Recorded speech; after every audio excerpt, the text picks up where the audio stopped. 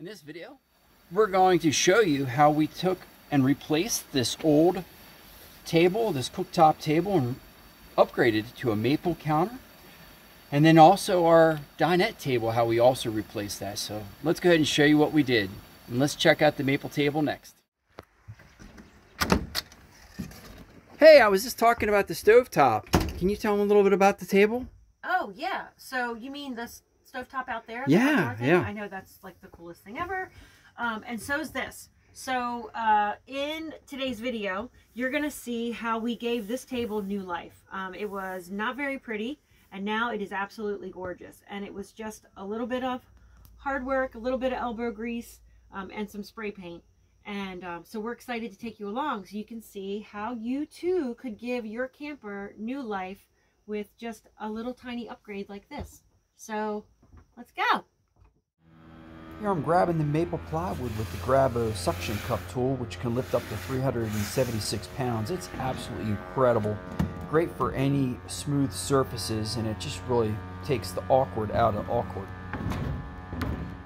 Hey guys, glad you joined us. Today's project is we are going to upgrade the tabletop of the table that goes into our 1999 Coleman Pop Up. It's the Utah, so if anyone out there has one similar, maybe you could do this upgrade yourself as well. We decided to go with a 3/4 inch maple plywood. We really liked the way the grain looked on this, and we have talked about maybe oiling it or doing something to enhance that after the fact. So today what we're going to do is we're going to be doing the cuts and then maybe some disassembly of this table and I guess the assembly. So come along. You need to be on the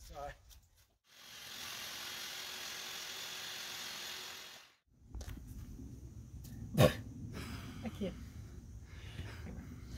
Okay guys, so we finished cutting the plywood, and you may have noticed that we put some blue masking tape on the top surface, and that was to minimize any splintering. We just really didn't want to wreck that plywood because it's so beautiful. So the next step is I'm just going to be taking off the hardware from the old tabletop, and it's really awesome because I get to use the impact drill thing, and this is like Mark hides this from me, and it's like my favorite thing because it's perfect for my little hands. Anyway, let's get started. Oh, you might want to use a little magnet tray to hold your stuff because it just keeps you from losing it and having it roll down the driveway.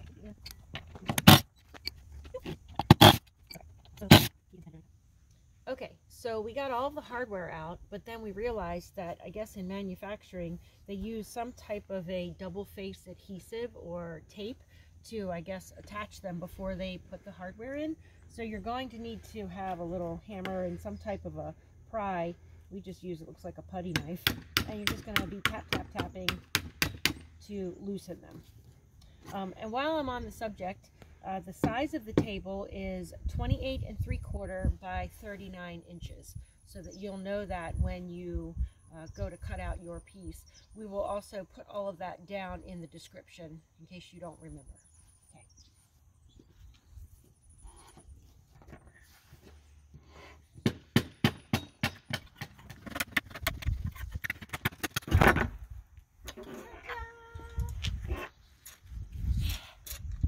We have the stove, which is typically an outdoor stove. That's what this is, and as you can see, it's just completely fallen apart, and we are going to do the same thing with the piece of wood that we cut that was left over from that first slice that we did. And so what I'm going to start off doing here for the outdoor stove is basically start pulling all the hardware apart and getting this disassembled.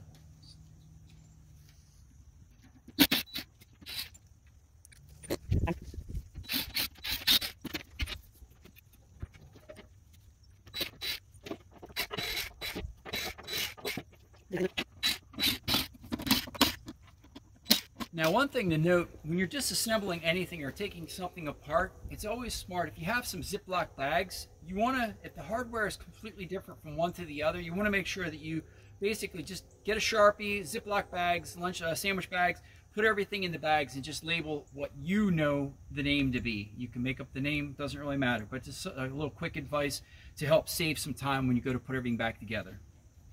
A few other things to point out besides the Ziplocs that I just wanted to bring to mind is if you happen to have some of the plastic containers, eraser marker, or if you happen to have any of the pencils with the paper that you unwrap, the Chinese markers, I really like those a lot. You could use a Sharpie to make notes on your container also, but you want to maybe use some WD-40 when you're done with the project to wipe it all off. But the eraser marker is good. I love the Chinese markers. Of course, Chinese pencils. I can't find any of them right now. Just a little thing on the containers. And then also, just getting back to the reason that, you know, we really want to replace these is, you know, this chipboard. The problem with the chipboard is that, you know, once it kind of gets, you know, wet or saturated, it's like a big sponge. This stuff's just junk. I don't know why they would build it, but, you know, we're going to do a little bit of a weight comparison also, so you can find out what that is. The last thing with the stove, when you're taking your outdoor stove apart, if you are going to replace this, you have your side flap screws here. So you just basically want to go ahead and unscrew those, and that'll allow you to take off your top cover, which should, in theory, allow me to access some more of the hardware that's underneath. So once you get those out, yes, so I have the rest of the screws here, which will allow me to take those out, and you can see they just have the lockdowns here on the side. So get the rest of those out, and then I can continue to determine what my actual measurements are. Right now it looks as though this is 16 by 22 and an eighth is what I've marked out. But when I remove this, I'll really be able to get a little bit better measurements to be exact from what I have to work with. All right.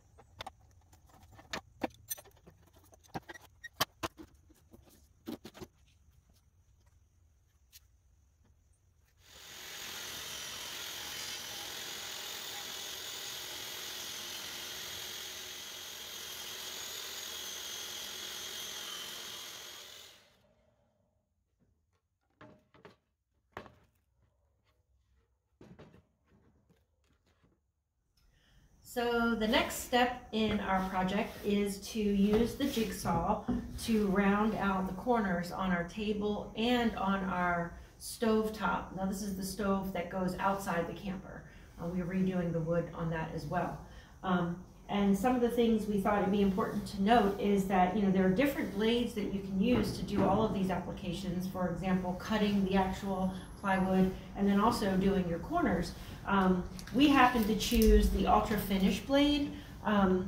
It's really helpful if you're not super familiar with this kind of stuff to just look at what the blade recommends and kind of make your choice that way. We found that very helpful, or at least I found that very helpful. Mark has a lot more experience with this stuff than I do. The same thing with our blades for our jigsaw. There were two that we could have used, and it was the curve and the smooth.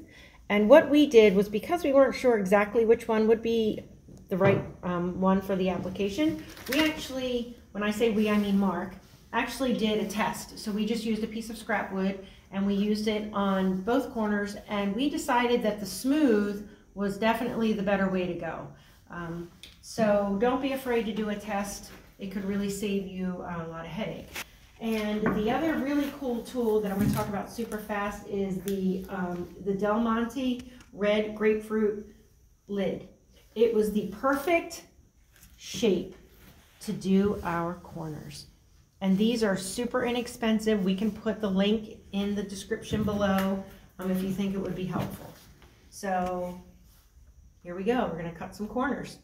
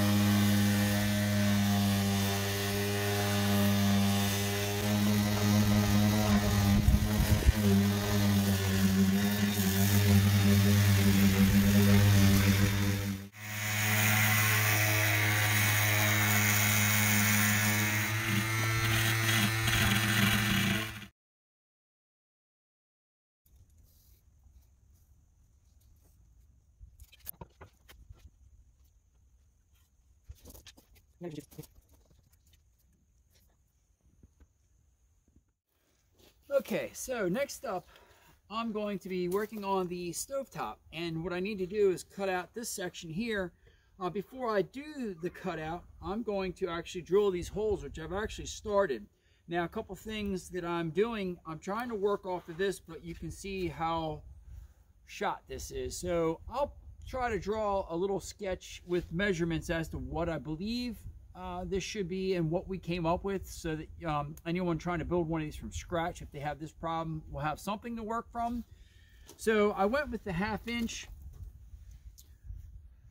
drill bit, which I'm going to use here, which really gives you a nice clean hole. And before I do that, what I like to do is just do a center punch. So basically I'll punch this first with the center punch just to get a starting mark, and then I'll drill, and then I'll actually flip it, and then once this gets to the other end, I can actually drill from the other side. And the nice thing is it doesn't cause the maple top to blow out with like a traditional drill bit. So let me go ahead and start, and so you can see what I'm going to do here.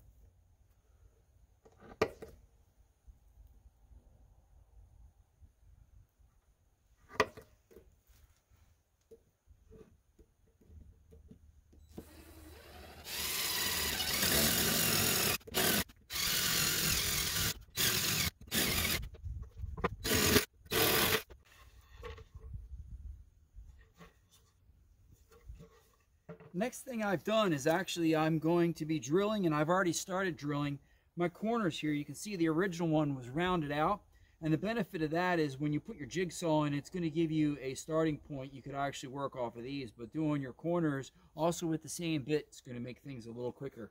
So what I've done already, same thing, pretty much have all 3 holes here started on my corners, so then I can just do my straight runs with my cuts. And remember, you know, this inside's covered up a lot, so most people aren't really going to see, I mean, you're not going to really see a lot of this surface, so you know, you can make marks on it and pretty much just go to town. So this is a great project. There's a lot of stuff to it, but a great project to take on. So let's get started.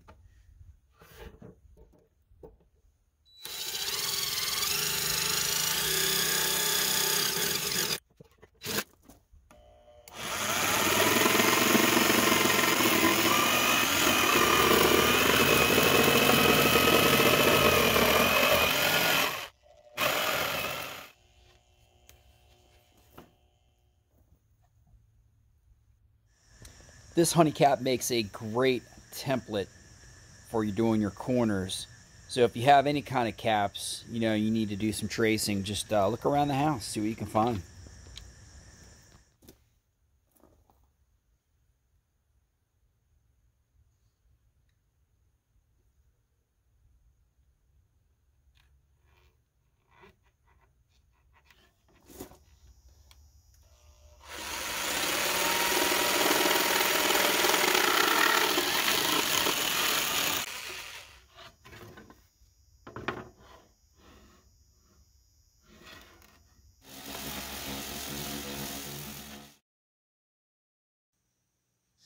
For our process of sealing, we did 3 coats of water-based shellac. Through each process, we had sanding in between each one, and then the final coat was a floor polyurethane. Now we're using a sponge setup here. Teresa's applying it, which makes it really smooth for the shellac with just a paper plate so you can throw it away. Now, I saw this on another YouTube channel, and I'm going to include that link.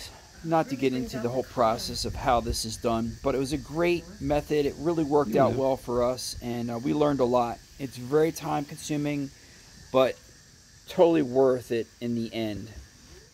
Wow, it's so pretty. Look how the green is coming up. It's so pretty.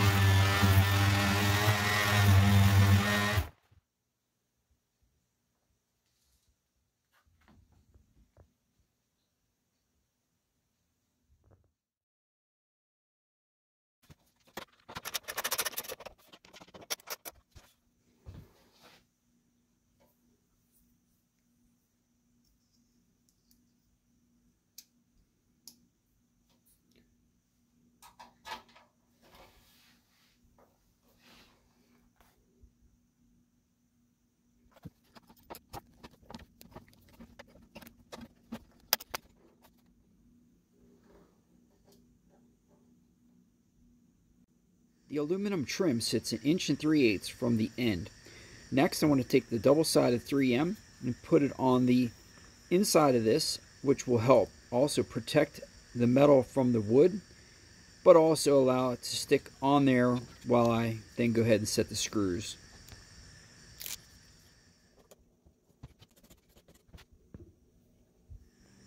Now, when you did the disassembly, you should have had the short screws and the long screws. The short screws sit on the top and the long screws go in from the side.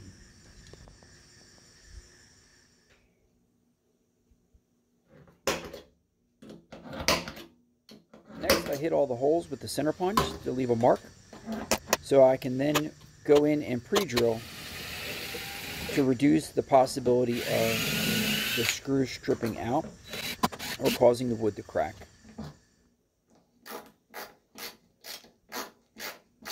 Now, while we've been showing you how to replace the original cooktop with the maple cooktop, you could actually do the same process with just doing a straight table, just taking a sheet of plywood, rounding out the corners, and then that'll allow you to put any kind of cooktop or have an outside table to do any kind of food prep. So this cooktop does not have to go back in its original setup. If you have one, you can easily modify it and come up with something totally different.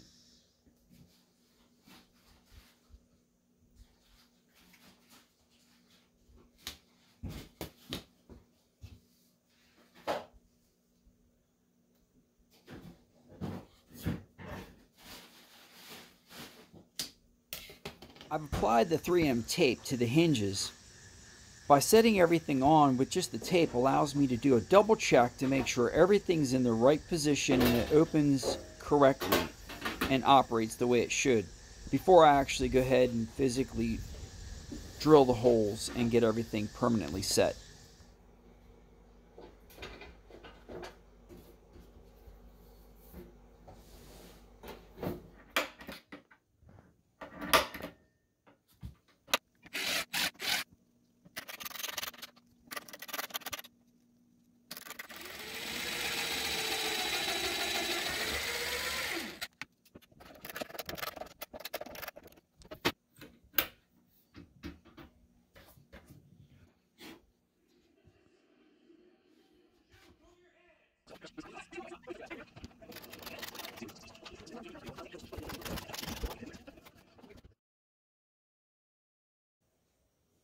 Teresa's painted the legs with the Hammerite silver paint to give them a new look. Here I'm actually reapplying the pin to hold the hinge for the legs. So I'm putting the cap back on and just using the hammer to tap that back on there so it's tightly fit. We're also able to find some nice rubber grommets for the foot legs, and I'll include those in the description below. We found those at our local home improvement store. Now I'm reassembling everything on the old table so I have accurate measurements before I do any drilling on the new table. I then take my putty knife and clean off the old tape from the original hinge, and Teresa is going to reapply new 3M tape to this before we put everything back on the new table.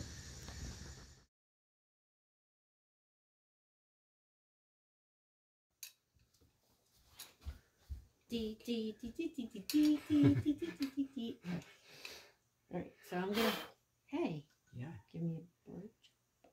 Alright, so this isn't gonna be so easy. Alright, so I'm gonna do this one.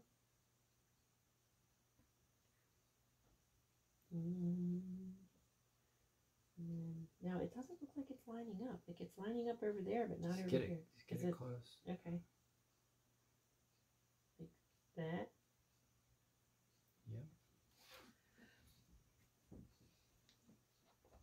Don't worry about holding down. We should just be able to. Oh, okay. On the back.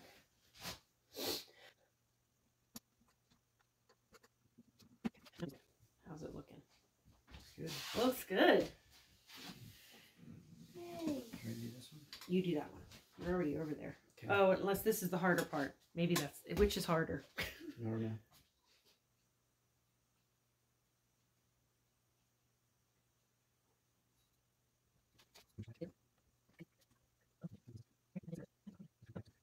me look. They look good. They just fold it in. No, don't. Yeah, we have to test it before we put screws in. But what if it comes on sticky? Then we're able to deal with that another time. You push it this way. You karate chop it. Karate chop it. Karate chop it.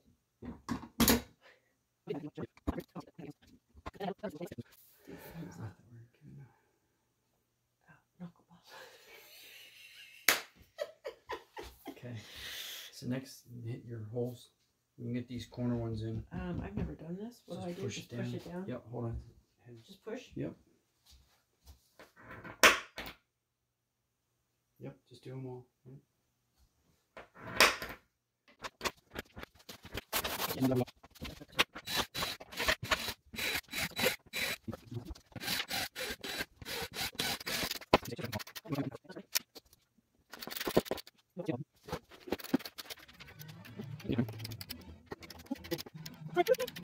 Don't panic. I'm going to straighten it once I get this in a little further. This is where I skip and put the thing through my finger. All fun and games till you put a screw through your finger. Not fun then, it's just game.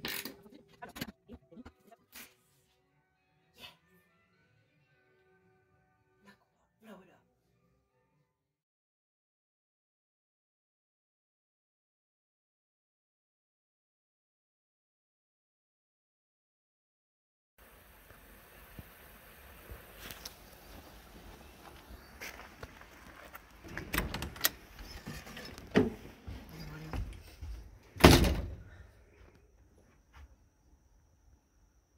Oh, so start talking now.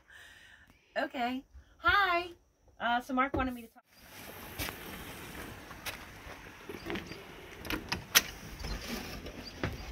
Hey, Teresa. Hi, guys. So Mark asked me to just give a quick little talk about this beautiful table that wasn't so beautiful about a year ago. What we did was we replaced it with a beautiful maple top. And we have a video. La, la, la, la. Do a couple me's.